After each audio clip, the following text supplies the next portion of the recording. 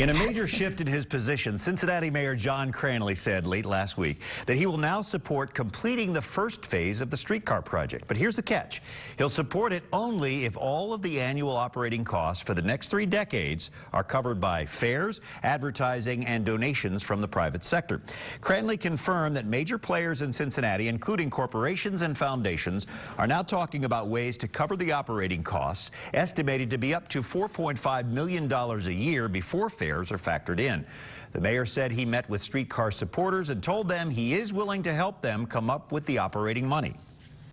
If the business community can take that risk for us, we're willing to meet them halfway by spending the additional capital dollars to complete the first phase. The federal government has given the city a deadline of December 19th to restart the project, or the feds will pull $45 million in pledged grant funds for it.